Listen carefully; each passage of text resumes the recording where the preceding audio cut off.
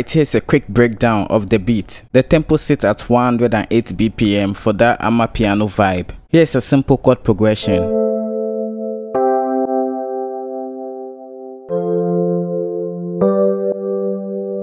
It's in the key of C major. If you count from the root note 1, 2, 3, 4, 5, 6, we have the 6th degree going to the tonic first, and then the 4th degree going to the 5th. That's the 6, 1, 4, 5 progression. Next, we layer this chord for smooth harmonics. Don't just copy and paste the chords on another preset. Try to experiment with different voicings to create rich harmonics. Here's the layered voicing. And initially, these are the ghost notes of the previous chords, and together they sound like this.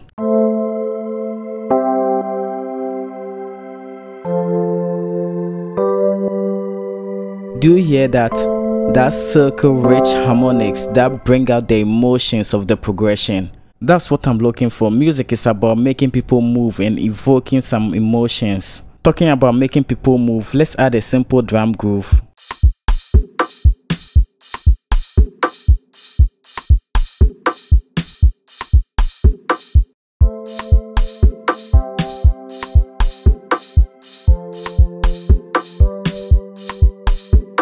A shaker loop to glue everything together.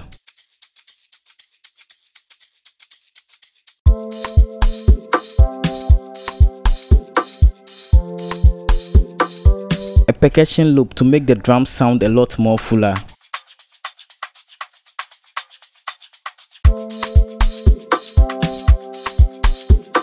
Now we are about 80% done with the beat already. Let's give it that signature sound, the tremolo signal from Purity.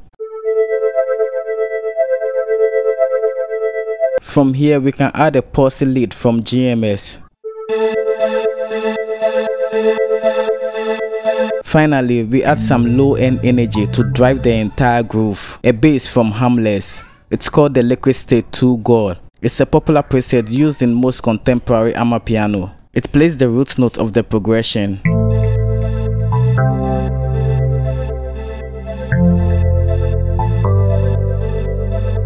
And I then went on to layer it with a sub bass, the E flute from Fruity DX10. Added this sound effect as a texture to support the melody.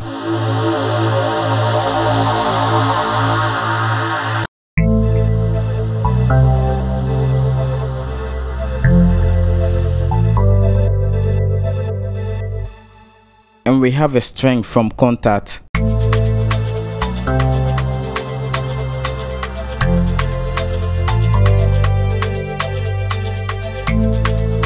Finally, let's get to the log drums. With the log drums, I'm using preset from Fruity DX10, layered about 6 presets and tweaked them differently to create this pattern.